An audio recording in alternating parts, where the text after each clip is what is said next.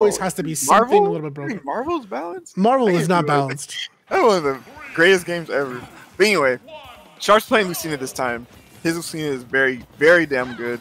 And I know exactly why he's playing Lucina, because when you have a decent disjoint against Snake, sometimes you can just let him pull the grenades while he's getting juggled, and you'll just keep hitting him without trading the grenades.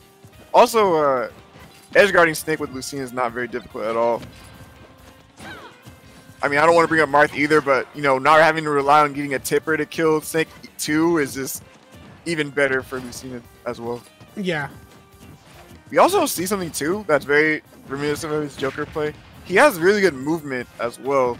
Like, I don't see him getting blown up by the grenades in neutral that much. He's just kind of dancing around those explosions, getting hits when he can.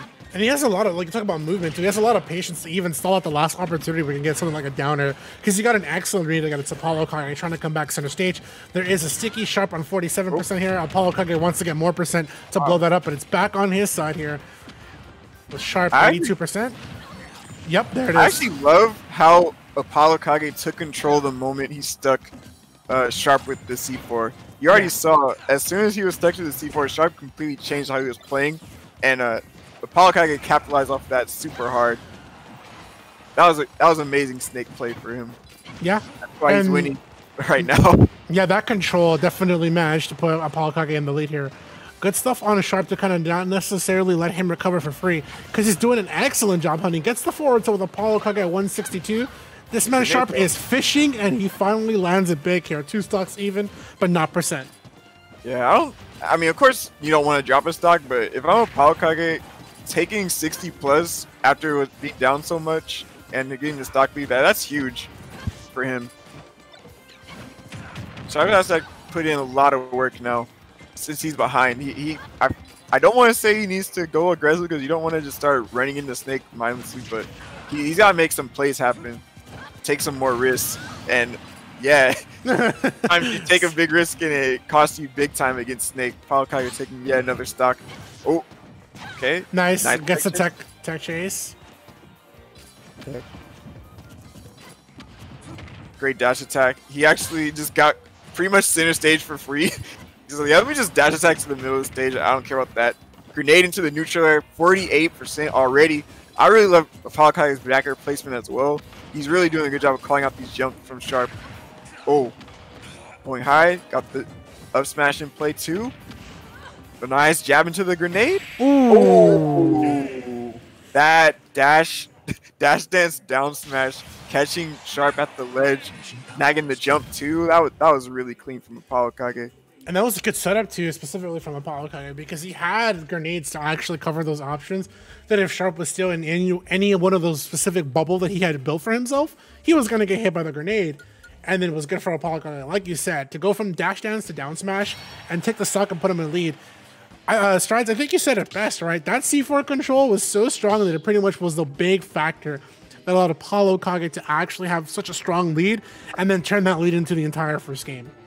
Yeah, that was insane. He actually took the first stock from Sharp and then made him completely swing the match in his favor. But now we're seeing the Sharp Wolf.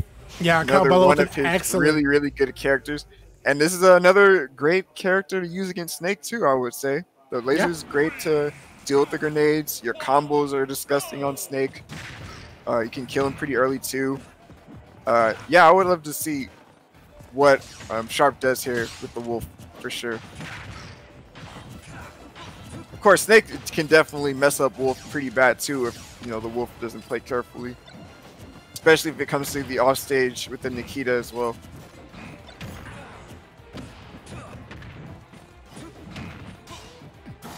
Oh, almost. That was a very scary air dodge to ledge from ApolloKage. Wolf down smash may have gotten nerfed, but it is still killing ridiculously early. He hit most definitely. But this is big for ApolloKage. He's not afraid to swing that up tilt either. He knows that move is so damn strong, and if Sharp drifts in at the wrong spot, you try to go for it again. Yeah. What a call out there with the Wolf palm. Yeah. Okay, he knows ApolloKage is fishing for this up tilt heavily. I'm actually kind of amazed that he's throwing out such obvious up tilt. No. And it's still working. Oh startup my frames. goodness. Yeah, startup frames of down smash, unfortunately, is good enough for ApolloKage to actually get that up tilt. Oh, There is the wolf flash. Oh, big Oh, air this misses though. is good for my goodness. ApolloKage. Yep. Damage. Oh my. He jumped into the forward smash. I thought he was going to explode for sure. ApolloKage does it again. He finds that first stock and he's just, man, Sharp takes so much punishment. I'm trying to bring this back. Almost 70%, but there's the up tilt catching the neutral get up. Yeah, Sharp. good opportunity for the spacing there on the forward tilt, just enough to actually be safely spaced. Yeah, Sharp. Luckily for him, Wolf can definitely eat things up with a good combo, but man, it's going to need a lot of it right here. Forward into the double nair is pretty good for him right now. Good patience. Trying his best to just play around the grenade. Not a bad trade for him there with the dash attack. Uh-oh. Okay. Nice. Go straight to the ledge. Oh, a lot of pressure. There's the up tilts from ApolloKage again. This is like some of the most shameless up tilts I've seen from a snake. And there it is. Another one. Oh. Okay, Nice. he's fine. Trying to hold the stage here. Gets the back air. Not enough here. 128. Sharp still with the stage here. He's got to be careful with those C4s and those grenades. Nice. Using that double jump here. Trying to find a different timing here to come in on ApolloKage. Good respect. Wolf has great aerial drift, so you can just kind of jump around his opponent's shield. Make them not sure when he's going to throw out a move or not. But man, ApolloKage, again, he's like so close to racking up 60+% just from trades alone. And Sharp, he's still sticking to like a very patient game plan here. He doesn't want to just start approaching in really bad spots with that dash attack. Not the safest. Oh no. A lot of patience here from Sharp. He knows he's got practically 60% on his name. ApolloKage is literally a touch of death away here. He can't lose his cool here. And finally, yeah, he reads the landing on that situation here. This could be very doable for Sharp. He just has to play this cautiously as possible. Unfortunately, a grenade after that up air will not be something that he wants here, but there is at least 23% on Snake. Nice, a fake out double jump here. Comes in back with double forward air. Not the third one connecting here, but he's able to get some percent. Back throw. Nice, forward throw for positioning here. Oh man, he was trying to see if ApolloKage would roll in after that. Maybe like a tech chase. I think around this percent you might still be able to get forward there wolf flash on Snake. Yeah. Right. And even if he doesn't, look, it still gives him positioning here, especially because he has more of center stage. Yeah, this is still very scary though. Sharp done a great job of bringing this back, but you can see the up tilts are starting to come out from ApolloKage too. Oh, and you can see it too from ApolloKage. He wanted to see if he was going to test Sharp shield, go for a sticky or a possible grab here. He's got to be see, he doesn't want to. He doesn't want to jump. He doesn't want to nair out his shield. There might be an up tilt, and you don't want to be caught in that for Snake. Tech chase. A read, yeah. Oh, so close. Oh my God, they're both throwing out every kill move in the book. The shield is super low from Sharp. He's gonna try to retreat a little bit to regenerate it. Yeah, better trade for Sharp here on the back air, but you still don't want to trade. Forward tilt decently spaced. Yeah, see, he's not going for any options out of shield. I like it. He just wants to let go, take a safer distance, and then see where he can come back. A little bit of patience, and he gets a call out. Back air, though. Very, very punishable back air from ApolloKage. Good stuff from Sharp, though. Staying patient in one of the most terrifying moments you can be in against Snake. Yeah. It's good to have that strong patience because you can see that Sharp is really well aware of how ApolloKage can just go for his options out of shield on the specific weight and counter that he knows. Okay, Sharp is really hungry for the stock. How hungry is it? Because if he's hungry enough, he'll go for something and I'll end up winning. And Sharp was actually that hungry that he knew it's better to just get distance, come back, fake out my jumps again, like you said, use that great aerial drift, come in with Blaster, and then slowly pick apart ApolloKage. Yeah, it was interesting too that oh no, I guess this was the stress of the situation where it looked like ApolloKage was the one that was just waiting for Sharp to do something risky and then try to punish him there, but then at the end he just jumps into him with a super laggy back air. Oh, what? Actually, I shouldn't be surprised. I mean, I've never seen Sharp play this character, but he can play whoever he wants and win most of the time. You're not wrong, Strides. You're not wrong. And this is a good matchup for Samus too. So yeah, that match was very, very close with Wolf. So I'm not super surprised. Like he's probably a little stressed from how hard it was. And when you think about this matchup in general, too, the same distance that Snake wants to be, it's also really good for Samus to get her charge shots, her missiles, opportunities where she can go for Zair, even her grab. There's a lot of things Samus can do in the matchup here. We'll see what Sharp can find here in what is game 2. A very strong game here because it puts you up at set point if you win this, and then you take the the whole map counter picks aside. Right. Well, the thing is, yeah, Samus definitely has a lot of tools from far away in this matchup, but this isn't necessarily a character that's easy to use as a pocket. No, not at all. Like, if you go for a very, like, basic kind of flowcharty strategy with this character against Snake, it can get picked apart very quickly. And Snake, a lot of times in matchups like this, he still has ways to deal with the way that the Samus is camping. He just has to change up the pattern that he throws a grenade while she's charging. And yeah, that was a bad trade for sure. Down there, trading with up tilt, you never want that. So yeah, again, ApolloKage finds himself taking the first stock. What the heck? Oh, that was Samus down there. Okay, I thought Snake like forwarded Samus, and then he texted him. That was really weird to see. So okay, there's a charge shot finally, but yeah, we're seeing him charging from a distance, but as far as actually hitting the charge shot and getting like a follow-up from it, we haven't actually seen much of it from Sharp. Yeah, he tries here with the B reverse. Unfortunately, not able to find it, but he gets a back air. Stage control here once again. Looking to see if we can call out Snake from the Cypher. Nice. Okay. It's good. Yeah, he's able to sneak in the back air after the platform because you can see that ApolloKage finally was able to get out the ledge. Sharp pretty much called that out. Nice spacing with the F tilt. Yeah, right now, Sharp not really playing in a distance where he can abuse the grab, really. And I don't blame him. Get as much time and space to charge your charge shot as much as possible. No real reason to try to force the approach against Snake at Samus a lot of times. Oh, but that down air positioning and timing. Not only did he drift back to avoid ApolloKage's spike, he got his down air out in time before he could even reach the ledge. That was huge. Okay, ApolloKage though, he's trying to fight back. See what he can do. Nice. Great combo, down throw nair. It's so much percent from Samus. That's exactly what you want in this matchup right now. And now this is great for Sharp because ApolloKage has to approach, and Snake's approach options versus Samus actually aren't that great when he's like forced to hold forward. Yeah, it's all about if he can actually get a call out from Sharp in that situation. And the way that Sharp is playing, he's the one getting the calls here with the forward smash on the landing, and game 3 going to Sharp. Damn, angled up tipper forward smash. That was beautifully spaced from Sharp. Yeah, he knew where this man was jumping, and he knew this man was landing.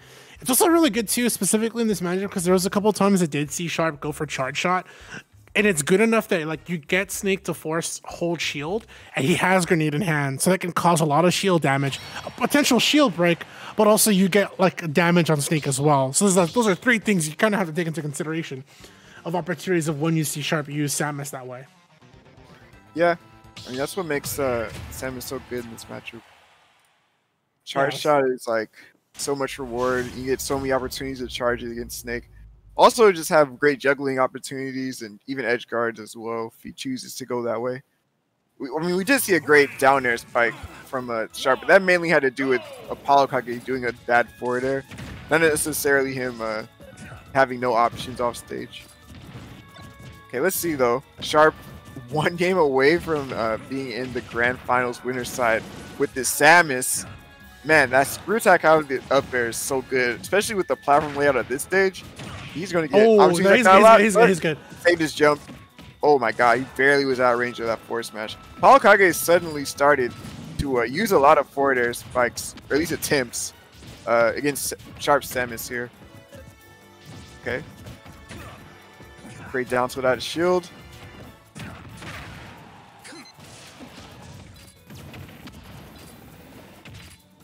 Yeah, I think the mid-charged charge shot actually combos into grab and dash attack from Samus.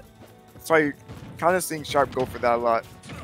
Oh, you didn't get the sweet spot though. I do like that up till 1 setup though. Yeah, Okay. he's able to reach Sharp's panic option there and go for the up tilt afterwards. Patient play there. Gets a landing. Down throw up tilt? Yeah. Not gonna kill his center stage, but now he just needs a okay, that. I was gonna say he just needs a down throw to up tilt to get the kill, but gets the Nikita to work out. Okay. Oh, no sweet spot on the back here, unfortunately for Sharp, but he does get a charge shot here.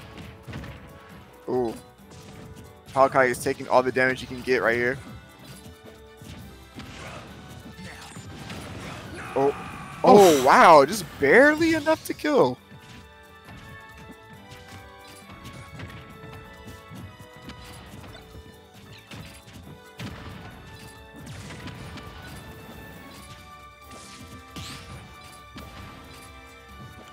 All right. Sharp, once again, he kind of knows what ApolloKage is looking for. He's able to kind of slowly burst in here with forward tilt. Not enough. No forward out of the shield. I do like the fact that he tried to go with dash attack after charge shot, but there's not much to be found there. Back air, missed opportunity. Oh. Man, he's trying to get these charge shots to work, but they're just trading with the grenades a lot. Oh. Okay, another Nikita here. Using the down B to just drift around that. Oh, no up tilt from ApolloKage on the roll, surprising. Again, using that down B movement so well. Gonna go for the back throw, of course.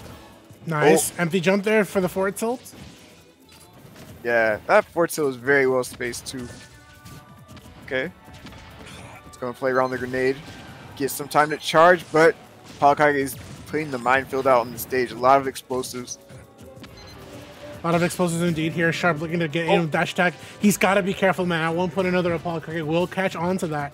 He'll probably find a punish instead. Tries for the second time for forward tilt. Nothing to be found. Yeah, he tried to go for the F tilt mix up on shield, but Sharp is not falling for it.